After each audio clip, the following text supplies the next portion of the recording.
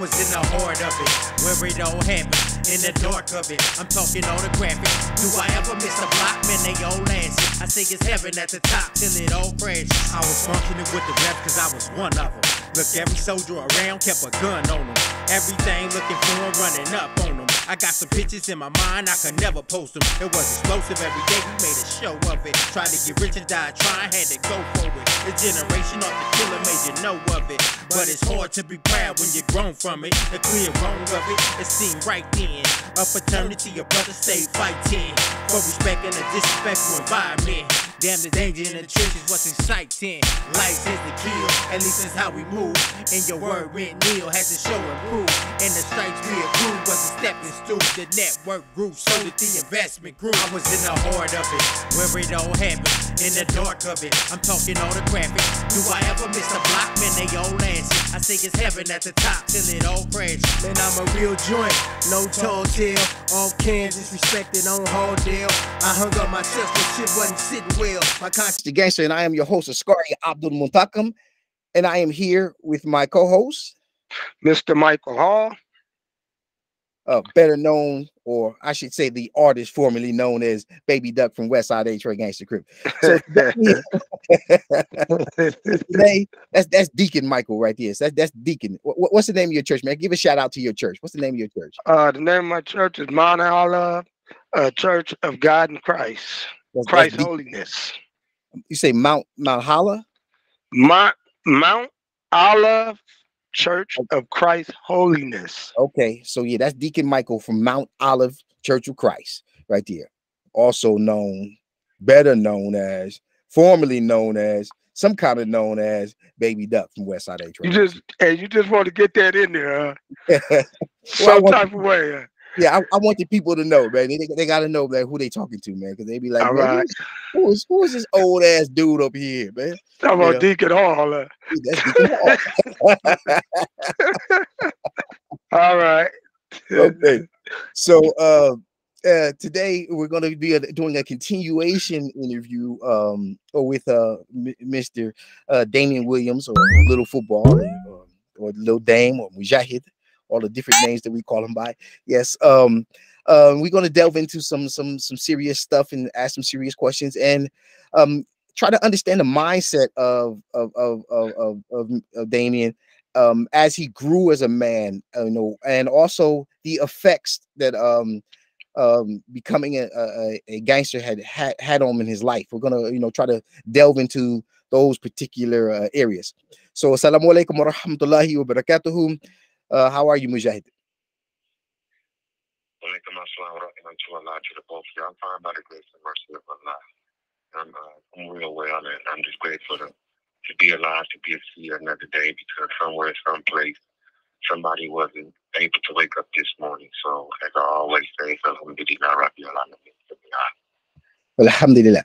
Okay, so when we left off, I guess we were talking about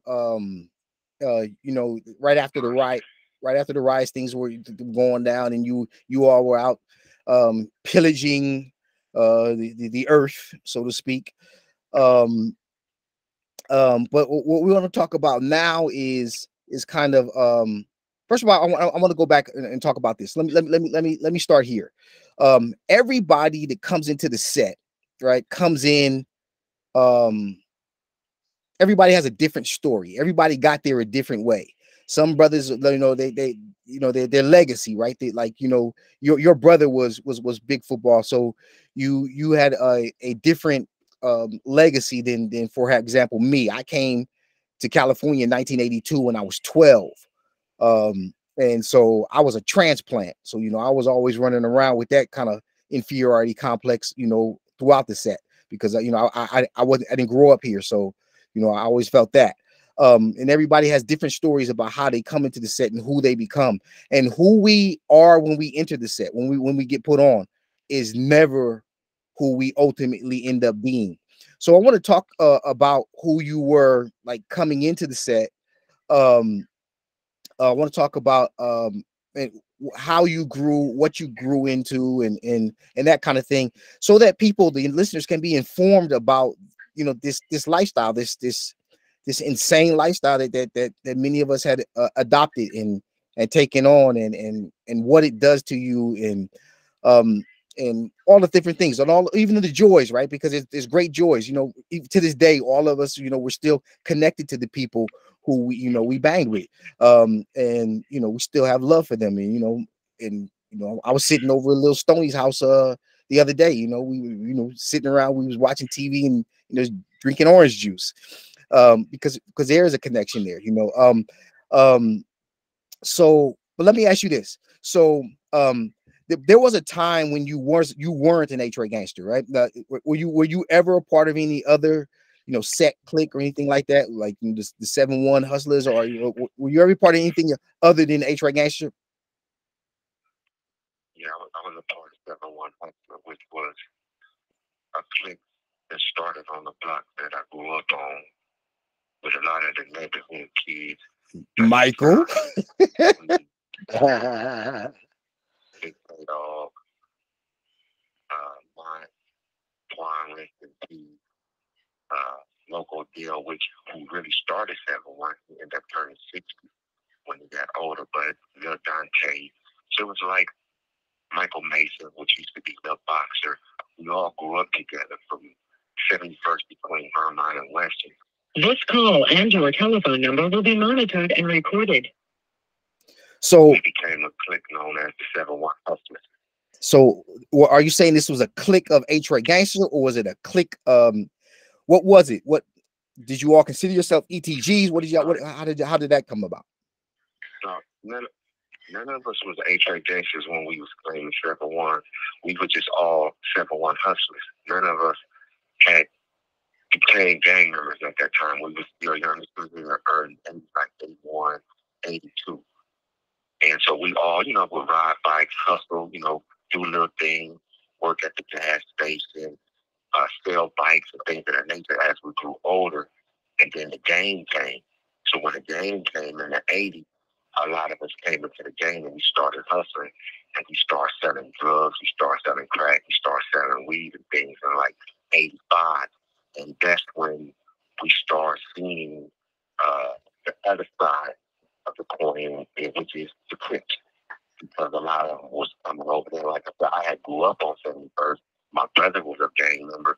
So a lot of the older loved ones, like Big Goofy, like Lil Spike, you know, so forth, that they used to all come on the block and be with my brother and be with my other extended family that my mother took care of when she was on the block. So all the dudes would come over here and we would see them. And then that's how we started catching on to what they was doing as well. And then eventually, like a year later, I made that transition from 7-1 Hustler to Eight Trey Gangster. What year was that you made transition from 7-1 Hustler to Eight Trey Gangster? Between 85 and 86. Okay. All right. Okay. So now as you let me say this. Let me rephrase it. I called myself that at that time. I called myself an Eight Trey Gangster. I wasn't actually put on, but I was around open all and open. Right. Big Snowman was. Snowman Bernard. Shout out to Snowman Bernard. That's my dude, man. So Lil Football. Yes. So basically you was claiming back then. You was claiming the set, but you really wasn't from the set. Exactly. At that particular Right. Because we all went through that period. That's why I asked you that. Right. We all got that period of time, and that's what people like, you know, particularly the people who are not familiar with gang culture need to understand that's how it happens with gang members, that they come in first. They call wannabes, like you're a wannabe. You want to be from the set, but you're not. You've never been put on. You know, you're not official. You're just some dude that's maybe in the neighborhood, maybe you hanging out with people, but you're not yet put on. And so, you know, there's always that phase. And there's some people who transition from the wannabe phase to an actual gangster without actually being put on the set, actually without getting quartered on the set, right? That happens too, you know, because they just been around for long enough, where everybody just accept them and they just become whoever they become. Now, everybody well, I don't know everybody, but I was talking to Lil Stoney about this. Like most people, they're whatever they are now, they weren't then, right? Their names weren't the same, right? They always come in and people with a call different name. and Exactly. then their name changed because you know somebody else say, okay, I want this dude to be my little homie or whatever, blah blah blah. Right. So Lil Dame, what was your name when you were from 7-1 Hustler? D Money. E Money. E Okay. Money. All right. Yeah. Oh, you say D Money. Okay, D Money. D Money. Oh, D Money. So Oh, all right. yeah, D Money. So at that time, that's what a lot of hustling names. Everybody wanted to put a lot of money behind them because we was getting money at a young age. So I was D Money. Big T was T Money. K Dog was K Money.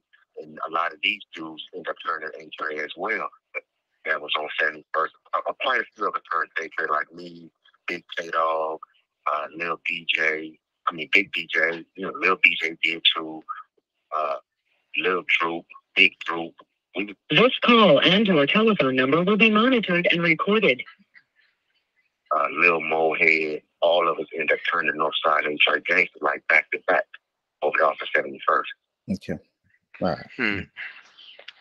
All right. So let's delve into some of this mindset of business that goes on with being a Trey Gangster. What happens is, you know, like what happens with us is that we come in, we gradually get to that stage where, you know, you're too much, right? But that's a gradual thing. And like for me, I always tell people all the time, when I first, you know, got put on, I was scary as hell, right? I was scared of my own shadow. But I would you know, I would fight, but I was scared to fight, and I was everything was frightening to me, right? And that came from my childhood where I used to be, you know, physically abused in my household, and the whole world was frightening to me.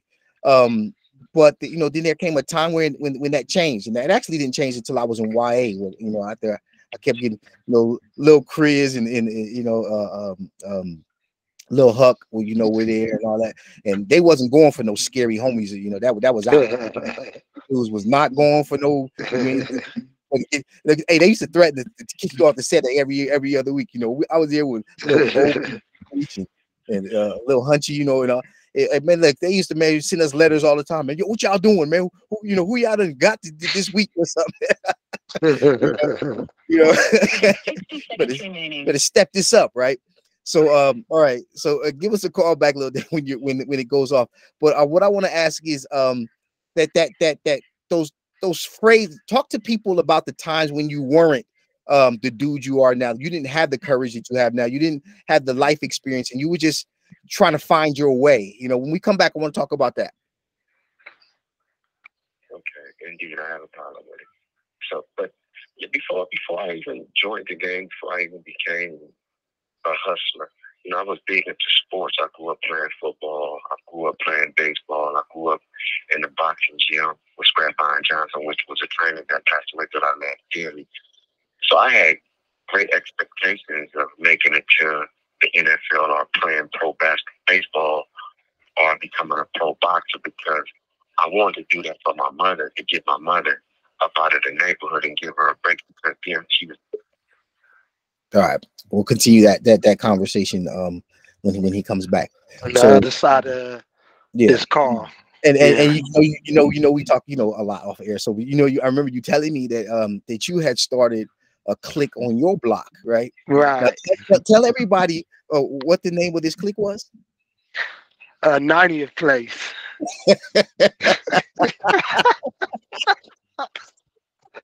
Wow. Baby Duck was a 9-0. Don't put that out there the airway, man. Oh my God. But yeah, so I was able to relate with him when he talked about the 7-1 Hustler thing, because that's the block he grew up on. Right. And when you're young, that's, you know, you trying to form a clique, you trying to fit in, you know, you don't know what you're doing. You just naming streets. You ain't knowing that this shit gonna follow you up. Right. You will not be charged for this call. Okay. To accept this call, say or dial 5. All right. Thank you for using Global Tel-Link. He's back. So Lil Dame, we were just talking, right? So I want you to know something, like, you know, so yeah, so Michael, like when he was a kid, he did the same thing. Like he formed a clique, right? On the block he grew up, all right, but he grew up on 90th, right? So he formed some clique, you know, the 90th place. What were you? 90th place? What y'all call yourself? Well, it's like something. The 90th place something, but 90th place something. So your big homie used to be a 9-0.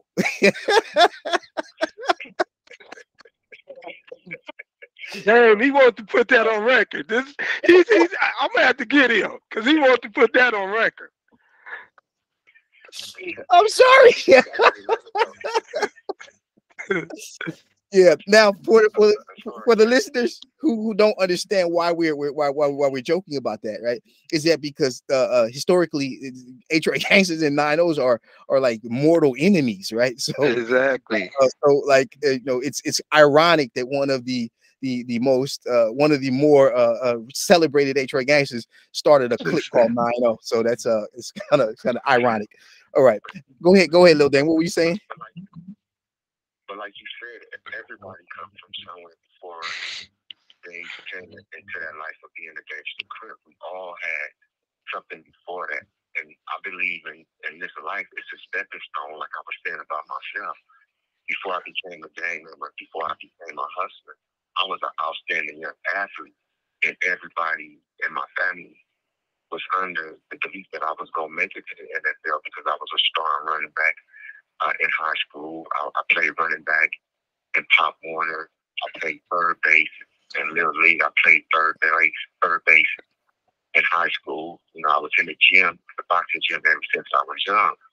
And a lot of people that don't really know my story, I come from a good woman, and my mother was fortunate. She was a RN nurse, in which she was able to provide a good education for me.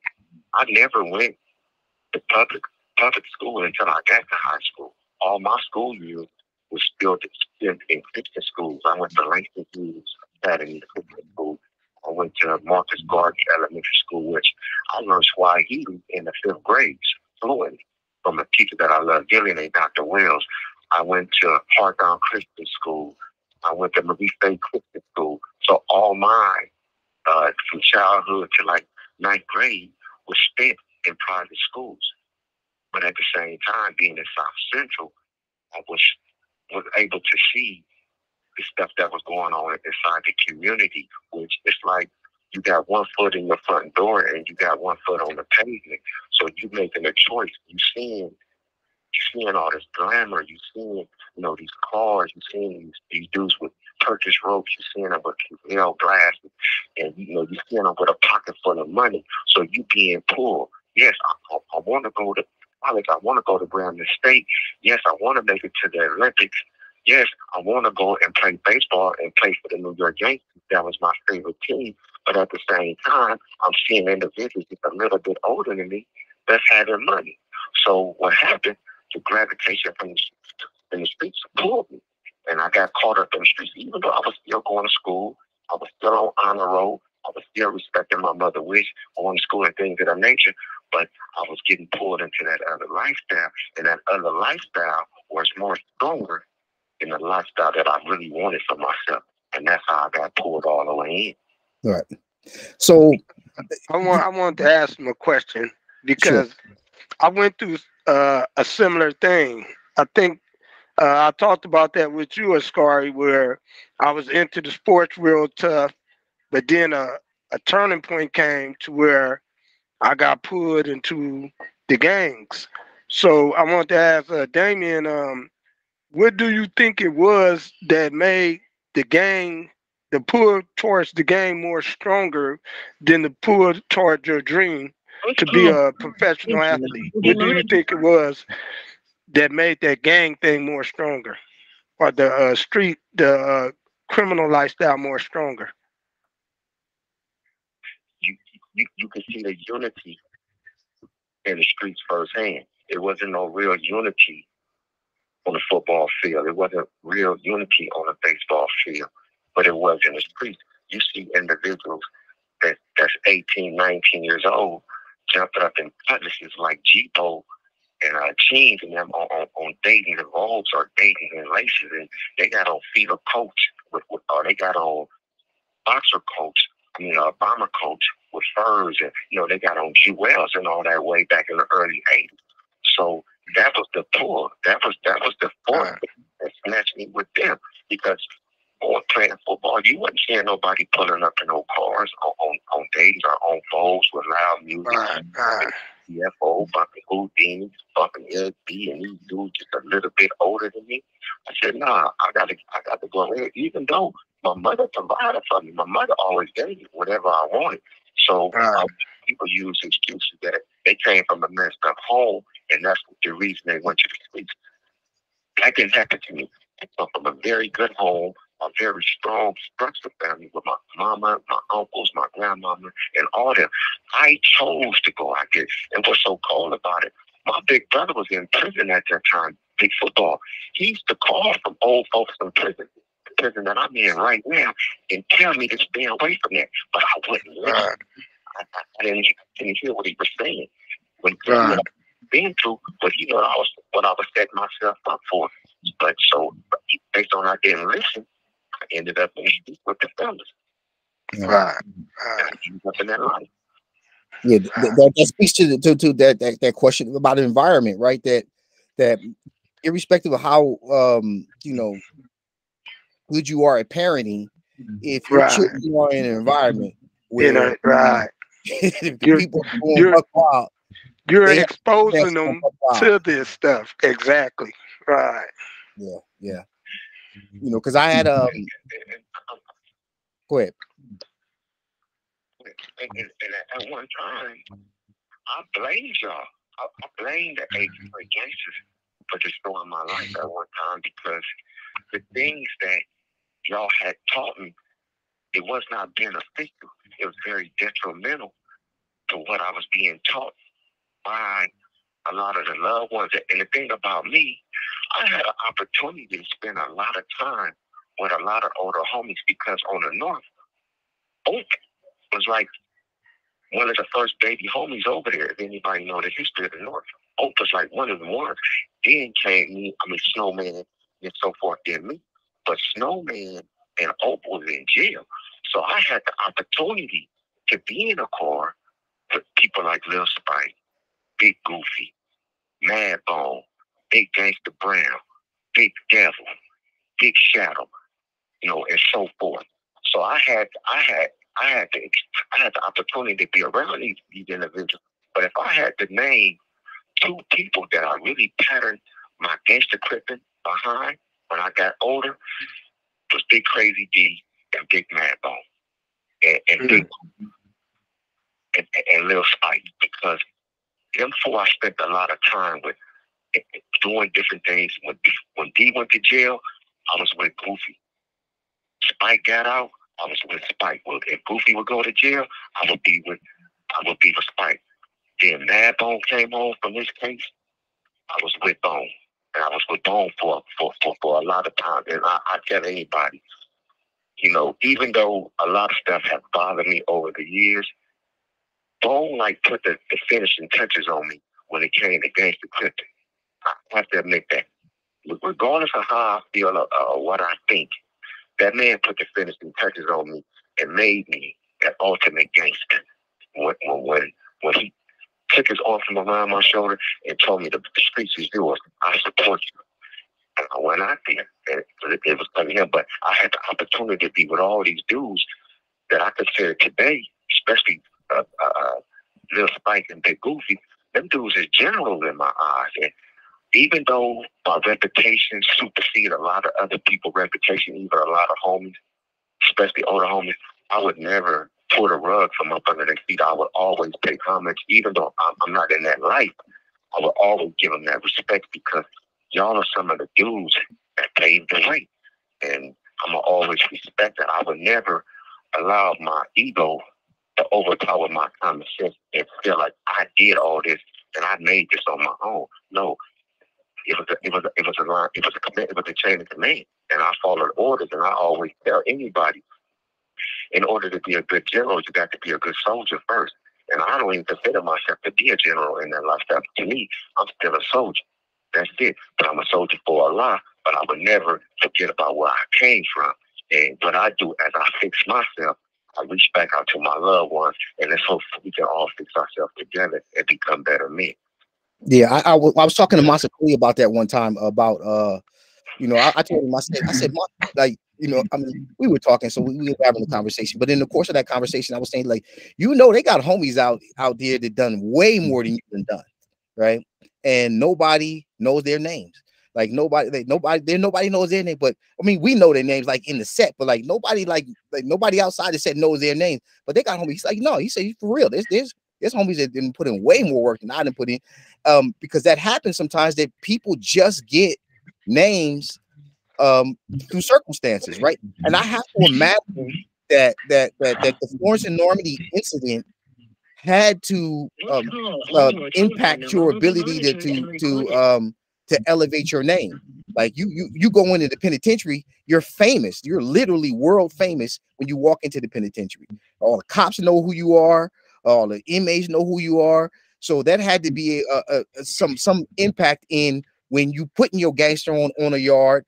The name gets elevated just immediately because it's already known. But that happens with a lot of people for different reasons. People's names get elevated for various reasons. But the truth of the matter is this: is that if you become a gangster in anybody's set, but particularly in Eight Trey Gangster, if you become a gangster, you are making sacrifices. You are sacrificing a piece of your humanity when you come into this thing, because you give up something that you can never get back. And I don't think that anybody's contribution should be belittled. And I know there'll be people talking about, what are you talking about, a contribution to a gang? Yeah, that's what we're talking about. Get over it. Yeah, we're talking about the people who that's for better or worse, that is the lifestyle that they chose. That's what they did in their life. And yes, that's what they contributed. And we had to go through whatever we went through to be who we are today. So there are some amazing men who come up out of the set, right, doing amazing things. They'll again, some of those will never, their names will never be known, right? People, they may not do a podcast, they may not sit on YouTube and talk, but their names will never be known, but the contributions are still there. So Dame, let me ask you this about when you were in the penitentiary, right? What impact did have being that guy who did that to Reginald Denny have on the people? How did they approach you because of that kind of fame? I was embraced. So when I came to prison, and what's funny about it, I wasn't just embraced by people out of LA. I was embraced by the culture. I was embraced by brothers out the Bay Area. I was embraced by brothers that migrated from the South and end up coming to California and getting caught up and getting put inside the system. So it was a warm embrace. As soon as I walked in, it was a lot of love. It was a lot of protection based on the nature of my crime. And in all actuality, it was not as hard as people may thought it was when I was younger. It was quite easy for me because I had already came in with a certain mentality, and being around individuals, they helped me sort some stuff out of my head, and I was able to find answers in certain places that I needed answers to. So it made my You have 60 seconds remaining. It made my transition begun in terms of becoming the person that I am today. So, like I always tell anybody, one thing about me, I love the journey. And what I mean, I love the struggle. I love the stuff that I had to go through in order to get to where I am today. Because if I didn't go through that, ain't no telling what I would have turned out to be. So my journey as a soldier has been a journey that I've loved because I've learned a lot. I cried a lot. I heard it a lot. I suffered a lot. to get to this point that I am today, in which I am in a very, very better place in my head, and I'm in a very, very good place within my heart. We want to talk about that when you come back, like what that journey was, what it looked like, and so people can start to understand who you are as a man. So we'll talk about that when you get back, inshallah. That's right. Inshallah. So and Michael, like that thing that he was talking about, that journey, right? Like going through stuff. When we were young, I remember that wasn't allowed, right? The thought of becoming something else wasn't even a thought, right? Like you're the do or die, that kind of thing. Like it wasn't allowed. It wasn't a part of the vocabulary. It wasn't a part of how people talk. Older homies are now capable of having that kind of conversation, right? Right. They're capable now of being able to say, hey, let's move into a different arena. Hold on, let me answer this call from Damian here. The Folsom State Prison, Folsom, California. This call and your telephone number will be monitored and recorded. You have a okay. Thank you for using Global Tel Link. Yep. Oh, before we go, Scarlett, before we go forward, let me clarify something. Okay. Right? 'Cause it's on my heart right now as I speak, and I'm becoming emotional about this conversation because it's long overdue for me to really open up and bring people into my world, because people only have a version of me, of what other people say about me. Being a soldier, I was always taught, you don't speak about yourself, people speak about you. That's how you tell the difference between a real one and a fake one.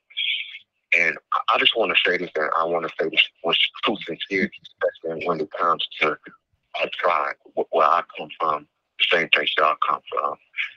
Over the years, I had a very, very bad resentment towards those in the community over there. And over the years, I have said things very degrading about a lot of people come from over that way because of, I felt that I was betrayed, I was let down. People turned their back on me. And so when people, true self had shown, and those that had fallen, what I consider the fall weak in their later stages of their gangsterism, I took that and I ran with it, and I was speaking in negative about these individuals.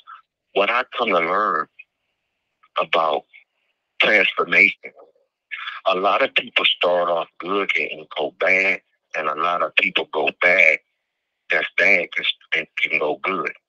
I say that to say this, man. You dudes over there, man, I love y'all sincere. And everything that has transpired in my life, it's because I made that decision. Y'all didn't make the decision to make me an Eight Trey Gangster. Y'all didn't make the decision for me to go to prison in 1992. Y'all didn't make the decision for me to return back to prison in 2000. I was a poor thinker. And based on I was being a poor thinker, I was blaming the individuals in that neighborhood that I grew up with. Because I said they poisoned my mind. They had me believing in something that, in a way of life that I felt I had to give my all to it. And based on I had gave my all to it, and my payment was bullets, stab wounds, and a long stretch inside prison. Those in my neighborhood didn't do that to me. I did that to myself. And I want these young dudes to know. Nobody can send you somewhere or tell you to do something that you don't want to do. And you do it on your own. And I did it on my own. So Allah knows who I had ill will towards in that community. Allah knows who I said if I ever see again, what I was going to do. But I can say today that I don't got no ill will towards nobody over there in that community. Even though I'm in my own lane and I'm living a productive life, that was a choice that I had to make. So I salute those that raised me over there. And whatever you're doing in this lifetime, if it's good or bad, that's not between me and them. That's between them and Allah, because that's who they got the answer to. on the day of judgment about why they did what they did and when they did it. That's not for me to question. What I want in my community, I want healing. I want to really start loving each other again and really being sincere and honorable towards each other. Why do we got to die young? Why do we got to sit in prison with life sentences? Why do our family members got to be out there in society without us? Because we're not thinking correctly. I was not a correct thinker, so I put myself in bondage. Nobody did that. Bone didn't do it. Monster didn't do it. Big Goof didn't do it. Spike didn't do it. None of them older loved ones did this to me. I did it to myself, and that's what we have to realize. So, at the same time, I asked mercy for the wrong that I did. I asked Allah to have mercy for them because what y'all taught me is only what y'all knew from somebody else. This damage and this bad information is something that's being handed down. My community, those that I grew up with, I'm asking y'all, change the narrative. Because it's not easy during this time. It's not. I don't know if my mother gonna be alive when I get out. I don't know these things, but what I can do is be the better man today so my mother have the opportunity to smile and say it don't matter how my son started, it's how he ended. So I forgive my tribal members today. I love all y'all, but I just want y'all to know, man, it's a better way. And I'm saying this with sincerity. We need to really, really come to the round table and fix some things correctly. So when we do leave this world, we leave it in a better place because when we came into this world, it was love in that community. We the ones that snatched the love up out of there with all that snaking, that backbiting, that slander. And we grown men that's fixing. And I'm on the front line that's fixing for us right now. And by me fixing it, one of the biggest things I had to do, I had to forgive y'all because y'all didn't do me wrong. I did myself wrong, and I take full accountability. Thank you for letting me say that, Asbar. Thank you for letting me say that. Thank you. And I love y'all for the sake of Allah. And I'm sincerely love y'all, even though I'm emotional. But it's an emotion that's happy. It's not an emotion out of anger. It's out of happiness. It's about freedom. I know what freedom feels like. I'm not trying down to my damage no more. I'm not blaming nobody. Forgetting what the kid do to me. Hey, it's good more that's gonna happen to me, and I accept it, and I live with it, and I thank the Lord. Thank y'all for letting me say that, man. Sure. One of the things that you know, like even when we go to the park now and we there with the homies, the older homies, you when you hear them talk about their children, right? When you hear they're bragging about their children being able to accomplish this or accomplish that. My boy is doing this, my daughter's doing blah blah blah, right? Nobody truly wants. We were just young, we were dumb, we were stupid, we were, you know, we had all kind of crazy stuff going on, but nobody truly wants this for their children, right? You know, I did 27 years on that last joke. I did 6 years in YA, 4 years in the pen before that.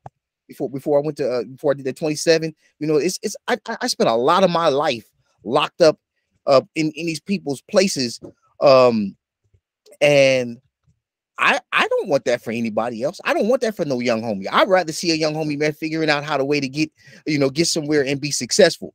If I can provide that, then that's what I'm going to try to do. There will be people who don't want that. There will be people that don't want you doing that, and that's fine. You know, that is what it is.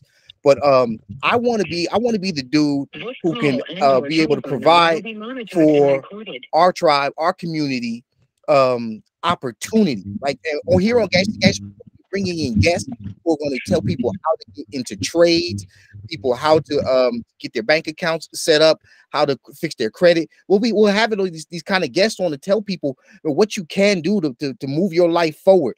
People want to stay out of prison. You know, one thing is crazy about prison is that we fight. We'll come out. We'll get out the penitentiary and fight headlong to get back up in there real quick. And then the first thing we want to do is run in the law library or go get a legal beagle to get back out.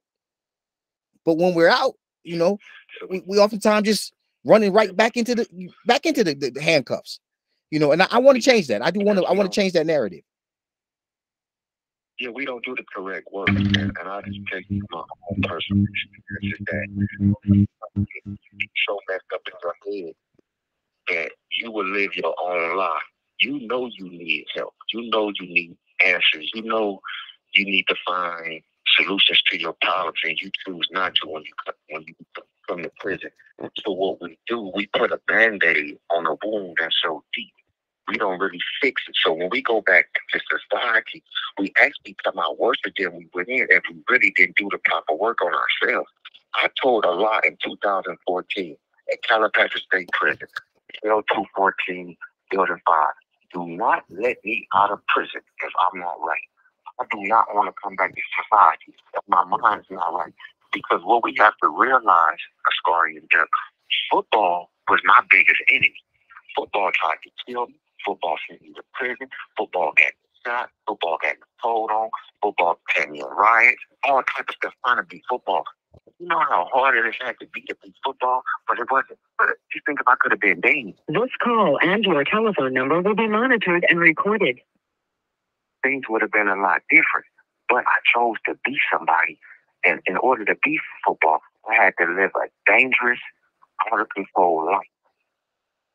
And when you live that type of lifestyle, you're going to spend more time in prison or the graveyard than you do your own neighborhood that you represent. Believe that. Yeah. That's a part of, that's one of the things we want to get to. That's a part of being a gangster, that you're gonna spend more time in prison than on your set. If your gangster is up there, you're absolutely going to spend more time in prison than on your set. There are some exceptions where that where people were able to get away without doing that, but for the most part, that's what happens in everybody's life. You're going to spend more time away from your mother, your father, your children, your sister, your brother than you will with them, because that's what becoming a gang member requires of you. If you want to be a full-fledged gang member, then the set has to matter more than mom. It has to matter more than your kids. It has to matter more than everything, because when it's time to do what you got to do out there, ain't no homies trying to hear my mama said I can't go tonight. My mama said I can't go to the park. My mama said I can't, my wife don't want, my kids is got a birthday party, and so y'all go, risk your life tonight, because I can't go. It is like you said, but it's insidious, and it requires a lot of you. It takes a lot of things from you. This is the first time in history. Before you go, right, there's 4 places you're gonna spend a lot of time in. You either gonna be physically in jail, or you're gonna be a physically dead person in the grave. Mentally, you're gonna be dead, or mentally, you're gonna be in prison if you got that wrong press out there. Somehow, some way, you doing time. Somehow, some way, you dying. How can we free ourselves from dying from an early death? How can we free ourselves from going to prison and spending a long stretch up in there like I'm doing, like you did, and like Baby Death doing? Or how can we stop being in prison inside our head, making all these bad mistakes and putting ourselves in a line of fire? So we have to we have to work from the inside out, and that's what I had to do to myself. Once I looked at the mirror and I seen my face and I was dissatisfied, I said, look, it's about me. I got to fix me. Ain't nobody else fix you but you. And if you want to sit there and continue to lie to yourself, and you want to be this hardcore gangster, you want to be stumped down, you want to put that blue rag in your pocket, you want to be known, you set yourself up for a bad trap. Anybody gonna tell you that with common sense once they've been through what we've been through. But like I say, some of the loved ones, they still want to represent it. They want to go through the trials and tribulations. I'm not going to tell you not to, but I'm going to tell you the truth when you're around me. And that's what I do.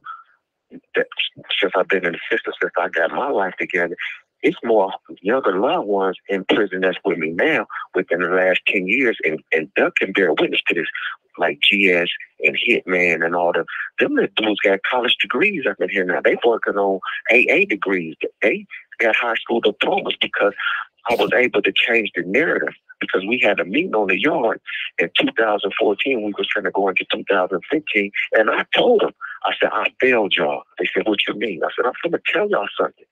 And I said, it was like 30-something gangsters at the gate from everywhere. I said, if y'all want to become better gangster crips, y'all need to leave this gate. I said, but if y'all want to become better men, y'all need to stay at this gate. I swear by Allah, they all stayed at the gate. And that's when all of us as a whole, we start making that change for the better. The little loved ones, they still represent that GC to the fullest, but they educate themselves. So when they do go back to society, they got the skills in order to stay out there instead of coming. You have 60 seconds remaining. Over the years, I've talked to them, and they always ask me, what do you need? I said, I already got my Oscar award by y'all staying out there in the streets. What's up, Michael? Go ahead, baby. Excuse me. Now, only thing I was going to say is something that you said, Ascari. Remember what you said about it's not about abandonment? About evolution, yeah. Exactly. Right. It's not about abandonment. It's about evolution. Right. You know? So that's a good point. You know? Yeah. These guys are still loved ones, so we don't want to abandon them. We want to help them to evolve. Right. Because and we can't get the truth. How do you get the truth and run away from your people? You're supposed to get the truth and go back to your people. Right. Exactly. Right. And that's what I'm doing. That's why. Even though I love Allah, I'm off. And you know the thing that the thing is the truth of the matter is that we can't. There is no ability to abandon being a gangster. You've been a gangster long enough. It's in you, right? And you might go run to find some other place to be, some other place to basically hide in, because you. But the reality is that that's in you, right? And if you recognize that, then for me, I recognize a responsibility. You know, like I used to tell people, like, you know, the reason that I am the way I am is because I recognize that I put some evil in the world, right? Even though others may not recognize it, you know. He's calling back. Hold on. Yeah, but that's why Gangsta-Gangsta, this platform you created, that's why it's so important, Ascari, because it gets to the truth. It gets to the real. You're talking to guys very bad dudes back in their day, and these dudes have made a change in their life. This platform is very good. Dial 5 now.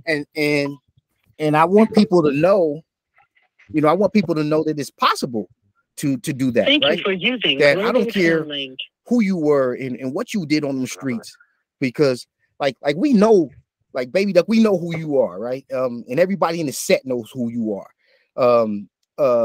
and what you was about, right? Like, you know, you're at the top tier of names mentioned, you know, in the set, and because of what you did out there. Right. And you yourself made that transformation. You transformed from that guy and said, okay, I have to grow up and I have to do something different.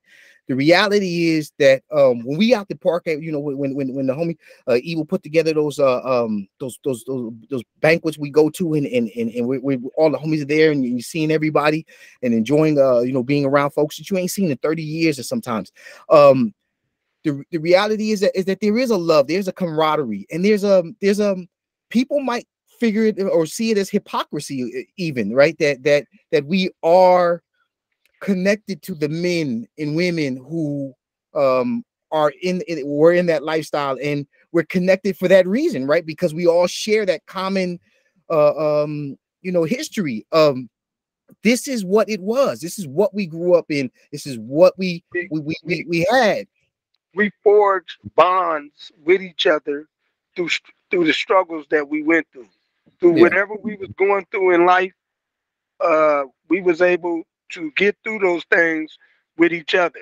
Each other were our support, even though it might have been a negative support at that time. We supported each other through some very difficult times.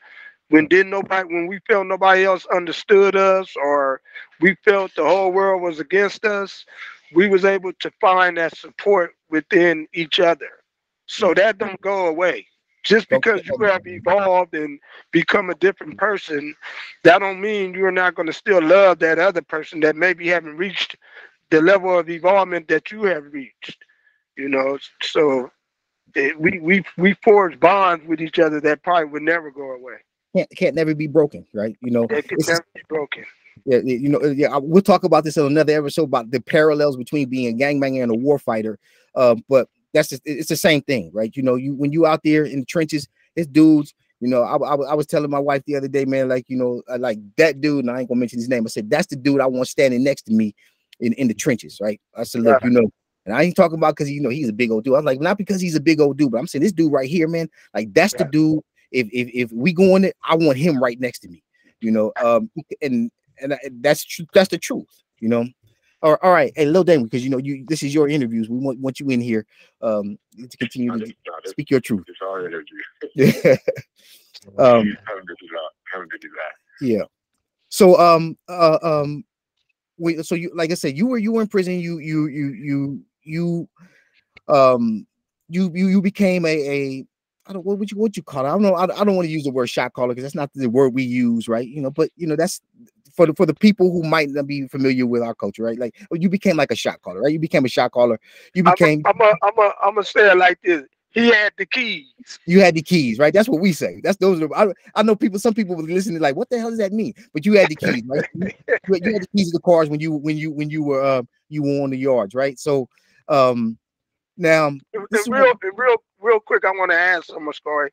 Sure. Lil Ball is one of the people that helped me go home. I have told many of people. As soon as I came on the yard with Lil Ball, he told me, he said, "Hey, big homie, kick back. You don't have to do nothing. I got it." Man, he just don't know how thankful I was to him because I was tired at that time. You know, so I just want to tell you, thank you very much, Ball. You one of the people that helped me to get to where I'm at right now. That makes me want to pivot and ask you a question. So this is what I want to ask you. Because you were the top echelon of gangsterism in the penitentiary, right? Your name was the one that was ringing bells all over the place, right? Like baby duck, baby duck, baby duck. You said you got tired, right? And I know I know how that feels. So now, so you know, I know what you mean when you say that. So, but explain to the people who are listening what that means. Like when you, what happens when you are high level for so long that you know that everybody expects everything from you. You give it, and you start to see that you're not necessarily getting back what you feel like you putting out. Like you putting out your heart. You willing to go out there every day and die on the yard, you know, for this thing. And then the cash is around you, they're not so much. What does that feel like, and what does it do to you over time? It's exhausting. It's exhausting. You know, you have to keep pushing.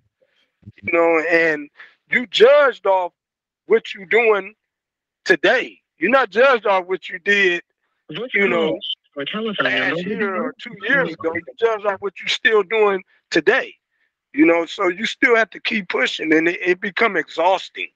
You know, a lot of people be wanting to have the keys, as we call it. A lot of people want the keys on the yard or whatever, but they don't understand how difficult it is to have everything that you're responsible for.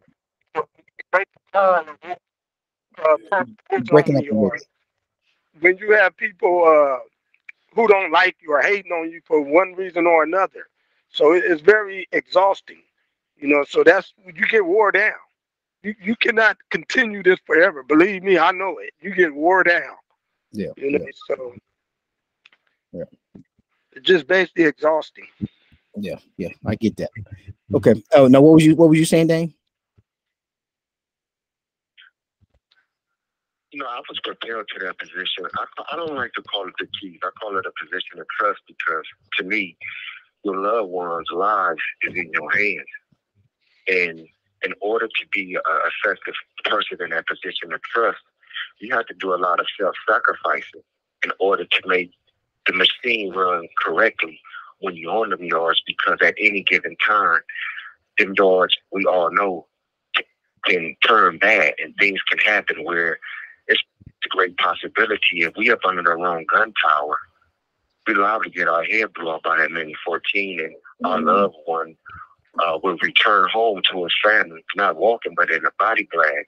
So when I was given the position of trust from the older loved ones, such as Quack and Big P and all them, as I was going through as I was going through the process of trying to make sure we remain solid and we remain family, that's when my Islamic lifestyle played a role, because I was able to see how Prophet Muhammad, peace and blessings be upon him, dealt with the companions. And I seen the genuine love that Prophet Muhammad, peace and blessings be upon him, gave to the companions. And I took that same format and I gave it to the loved ones on the yard that was on the yard with me. And when you understand the life of Prophet Muhammad, peace and blessings be upon him, he was the one that was foremost in the battle. And Duck can bear witness to this. And Duck had told me at times, why you always going? I always went for two reasons. One, I wanted to be that example of what it is to be fearless. Two, is that I didn't have confidence in a lot of the loved ones at that time that was on the yard with me, because a lot of them have never been battle tested. They haven't really been in the training grounds where there's no more guns right there. You only got two things. This call and your telephone number will be monitored and recorded. You got your hands and your feet.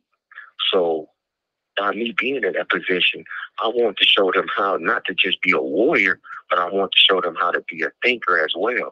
And a lot of times I made good decisions and I made bad decisions. But when Duck came, I was able to pick Duck's brain. And like I said, if you know warfare, you don't ask a 5-star general to be on the front line. You let him sit back and you go back to him for the advice that is needed in order to move our family forward. And that's what I utilized Duck for. I utilized his brain. He was still a part of the battlefield, but it was under a different job description. It was being our teacher, because he already had so much experience of being in the stoops. And I'm grateful for when he came, because he taught me a lot. You taught me how to be patient. Him and Chico and Pete and certain people that I was in constant communication with, they showed me how to move our family in a better way. And one thing I always told the circle, even though I was in that position of trust and I was known to be the #1 man, I always told them, I'm not above this, I'm a part of this. So when I'm a part of this, I'm not going to base this decision on what I feel. I'm going to bring everybody to the table and we're going to make a collective vote. So if the vote was yes, okay, we act on it. But if the vote was no, we stand down. So going through that process of being in that position of trust, I always wanted better for us. And sometimes I push better for the loved one more than it did for myself. And that's so long to get my life together, because I was so much concerned about my loved ones, especially the younger ones that had came to the system with 30 and 40 years. I didn't want them abused. I didn't want them to be misled. I didn't want them to turn their 30 years into a life sentence. I don't believe a person with 20 years should be going out there on a mission. I believe the person with the life sentence should go out there, because the person with 20 years got an opportunity to go home. He can do some of the small stuff, but I don't think he should take on a big task. That's just my belief back then. But at the end of the day, we shouldn't have been doing none of it. Our whole state of mind was so messed up. We supposed to just been really trying to work on to get back out there to our family. But like they say, you don't know better, you don't do better. But yes, I had the position of trust, and I hope that I was able to do a good job in that position. And years later, I believe I have become, over the years, so many loved ones, not just from that gangster car, but from every other place that I had the opportunity to sit down with and tell me how much I've influenced them to do what's right. So, it's alhamdulillah. Like I told y'all yesterday, the other day when we was talking, I believe it was already decreed for me to go through these trials and tribulations. And what I've gone through, it would never mount up to what Prophet Muhammad, peace and blessings be upon him, went through Islam. It would never mount up to what our ancestors have gone through on the slave learning trade. And it would never mount up to what the first generation of Eight Trey had to go through. Y'all, they had a real war going on, that first generation and that second generation.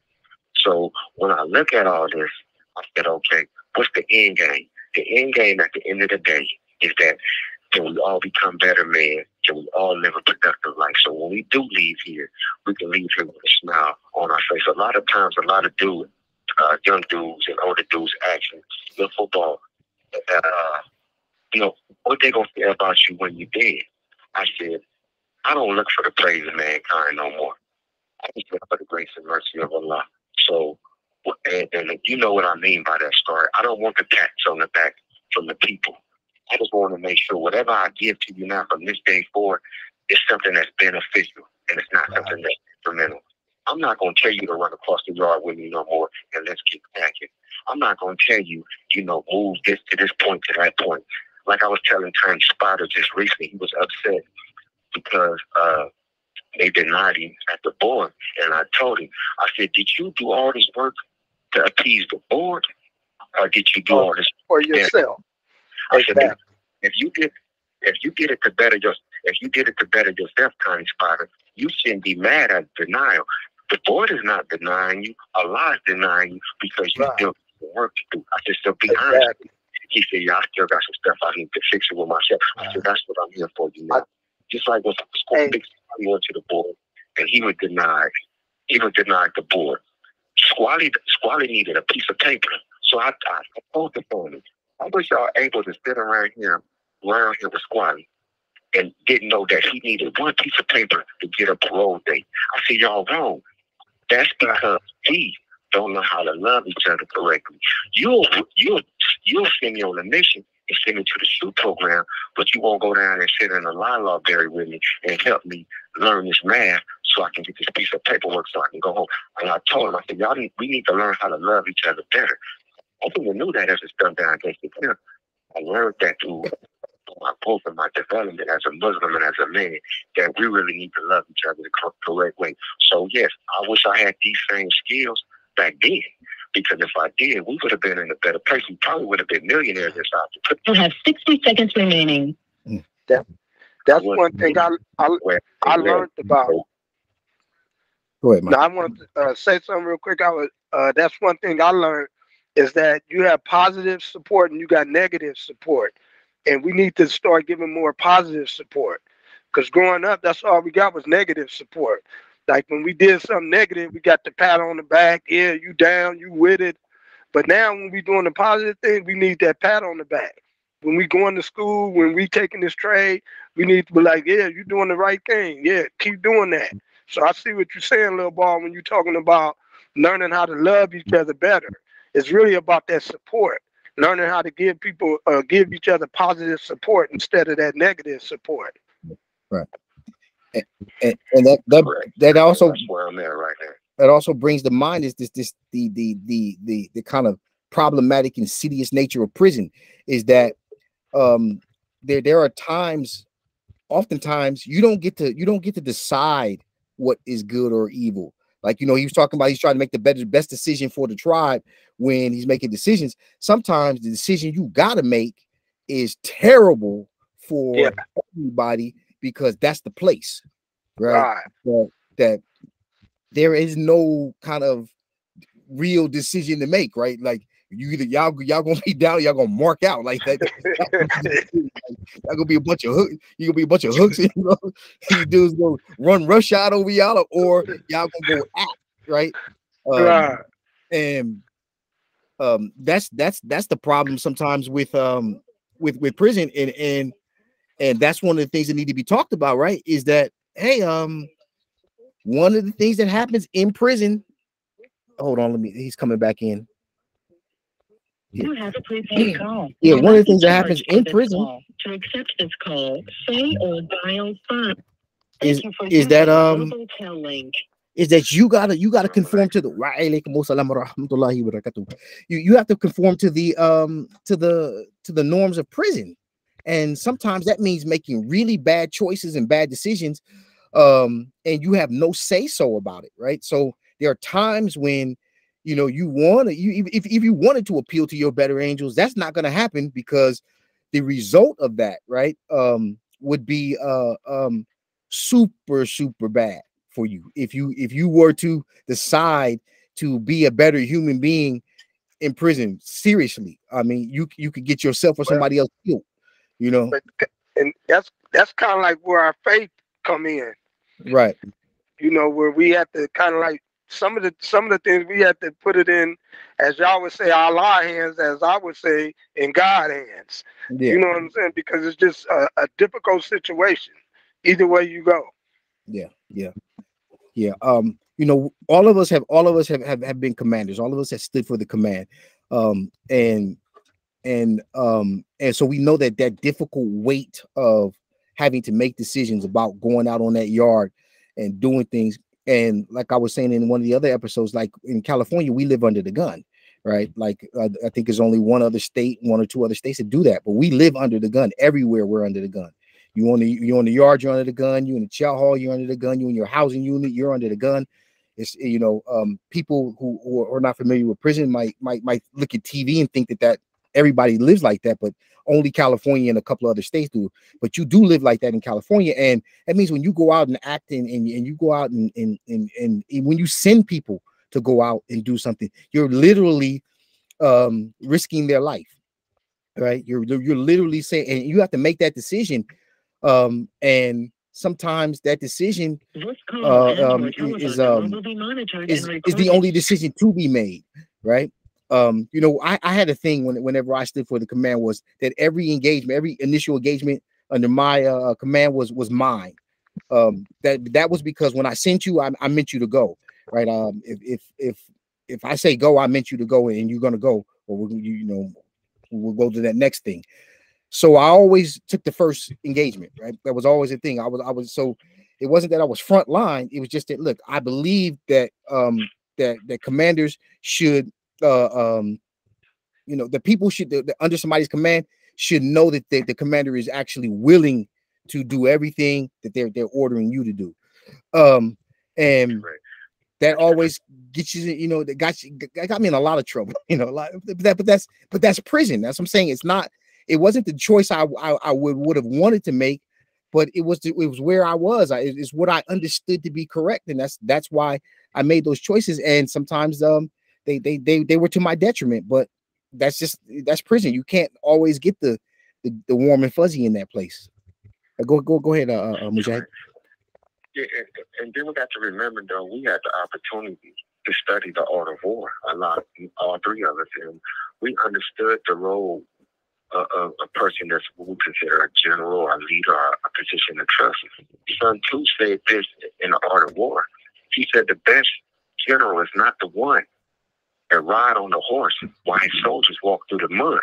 The best general is the one that get off his horse and walk through the mud with his soldier. So what that means is that the general is going to lead the charge. And then in the process, your soldier's going to come behind you. So when I think about this, you know, a lot of people still have a lot of love for me, and a lot of still people want to put me in certain positions. So my thing is now to use this position to bring out the best and not the worst in the individual. And one of the things I have to do to bring out the best, I have to make sure that I'm living exactly what I'm telling them. And that's where we go wrong with this failed leadership today. They calling people to righteousness, but behind closed doors, they hypocrites. Then when the truth come out about these individuals, it's damaging to your soldiers because your soldiers believed in you. And they believed into you to the point where they was willing to do any and everything for you. But in all actuality, behind closed doors, you're a piece of shit. Straight up, that's all that's what we're going to call it. So one thing, in one of the books, Scoring, you familiar with it too, it's called The Slave Revolt of Bahia by Sheikh Uthman Dan Folio in the early 1800s. This was an African scholar. And one thing that he said that I've always lived by when I caught on to what he was saying, you have to put the right people in the right positions. Based on putting the right people in the right positions, you're able to be more effective as a whole. In the communities today where we come from, the right people is not in the right positions. So that's why we're not getting the right outcomes. So we have to do some self-evaluations. Plus, Big P said, well, everybody don't deserve a voice. You even told me that, Big Gun. Some people's opinion is not even needed, especially if we know these individuals It's not brilliant inside their head. Would you let a crackhead lead you to the army, to the battlefield? No. Would you let an alcoholic lead you to war? No. Would you let a coward tell you we got to go do this and you know he don't got it in you? No. But what we do today, we go along and get along, and that's why our results as a people in our community is so bad, because we don't want to support each other the correct way. But how can I support you the correct way and you're not giving me the vision? You're not showing me where we headed. But what you're doing is a whole bunch of unnecessary screaming and hollering and shouting. So I've learned through trial and error. I've seen the good and bad in everybody. So what I do with y'all, I held on to the good and I removed the bad. Because all y'all had good qualities in you. But I had to recognize the good quality and hold on to them in order to try to make us a better collective. Because it's never about I.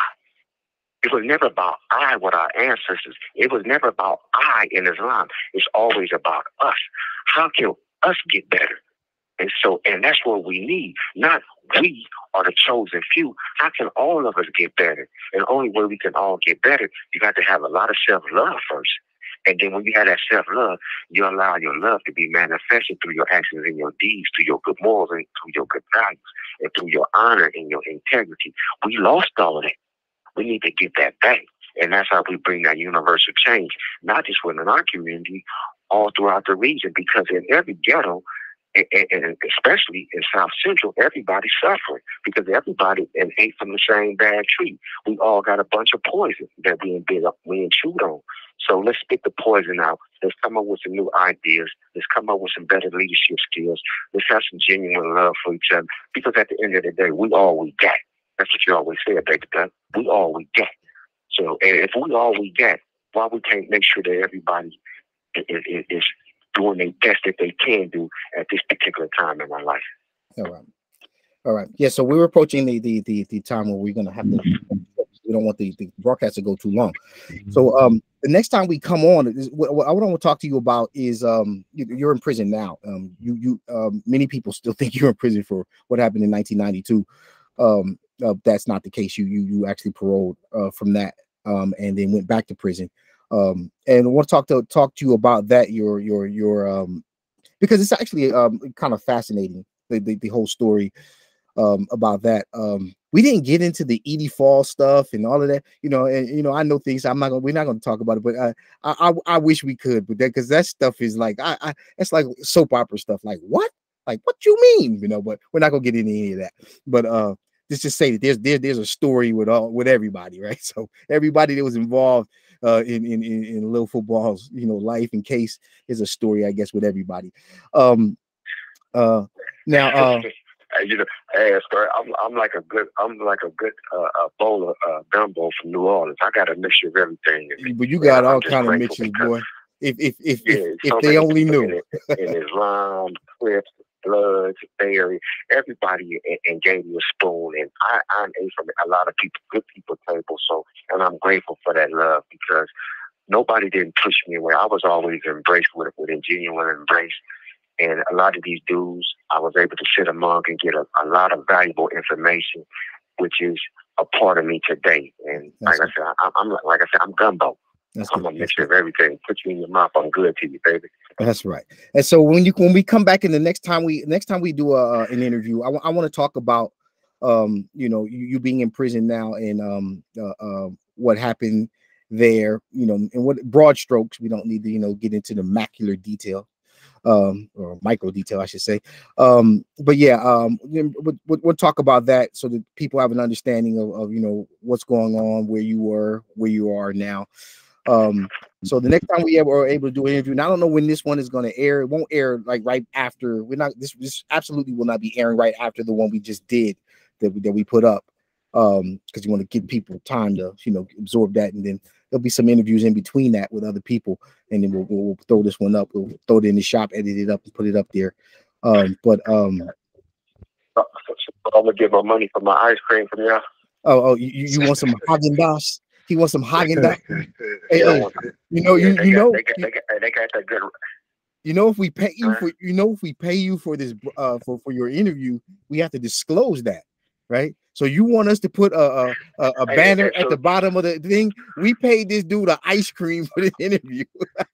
Y'all ain't paying for me. Y'all not paying for the interview. This is how the love. Y'all gonna buy me that good that Rocky Road ice cream. That buy me that crispy ball I like. And me and Decker like we used to. Me and Decker sit on the yard and eat ice cream till we get dizzy. Hey, all right. Hell yeah. Got that. Yes, sir. Yeah. Hey, Decker, I bring you all that Muslim oil on the yard.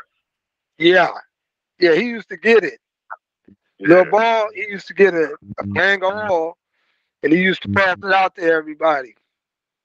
You know, he was always about community. He was always about family. He was always about real homeboyism. Because a lot of people don't understand what that word means. Homeboy and homeboyism. That's a really deep word when you really get into it. But it's been lost on a lot of people. Yeah. All right, so we're gonna cut this one. Hey, Doug, Ascari worked out with me one time at Cincinnati when he first got on the yard with me. He was hurting so bad he never came back. He said, no, I ain't doing that anymore. Hey, this dude.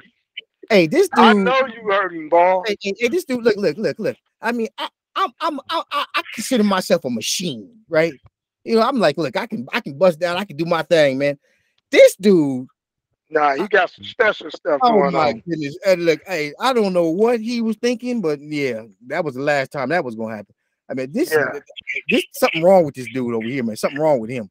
Yeah, hey, but you the same way when you wanted me to learn that Arabic. You made me say the same word 30 times. Oh, wow.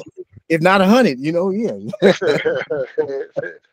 If not 100, yeah, for sure. Yeah, that's the difference. But man, moment, and I'm so grateful for this podcast, and really I hope that we able to be a positive influence in somebody's life. That is the objective. Right. That is the objective. Yeah, trying to make some sound. It's not about blowing ourselves up and putting ourselves on no high pedestal. It's about letting you know our suffering, letting you know our pain, and letting you know our healing. Exactly. Because at the end of the day, it's about becoming better men before we leave this world. You know, and you're going to have to answer to everything that you've done in this lifetime. So if you think you're bigger than the Creator and you think you continue to do what you do and you're going to get away with it in this lifetime, we all got to answer to everything we do in that next life. So I ask you young brothers that's listening to this podcast and you elders that's our age, don't go to the grave with bad deeds because you're going to be. You have 60 seconds remaining. Yeah, in the deed, yeah. So one thing, let's just do better when you know better, because at the end of the day, the war, Prophet Muhammad said this, Hakeem, as well. He said, it's two forms of jihad. It's the lesser jihad and the bigger jihad. He said the bigger jihad is yourself. The lesser jihad is the battlefield. So he said, fight yourself. And I bear witness. If you fight yourself the correct way, you're going to come out a winner. Damian Williams, Lil Football, Mujahid Al Shakur. I fought myself, and that's why I'm in a better position than I am ever been in my life. All right. So there you have it, folks. Good talking to you, Lil Ball. Yeah, he's gone. He fell off. But that's another one in the bag. So we're gonna cut this here because we don't want it to be too long. So this has been Gangsta-Gangsta. I am your host, Ascari Abdul Mutakaman, on behalf of Deacon Michael Hall over there. We're saying yeah.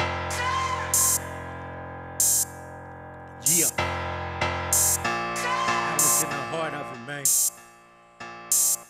I was in the heart of it, where it all happened, in the dark of it. I'm talking all the graphics. Do I ever miss a block? Man, they all answer. I think it's heaven at the top till it all crashes.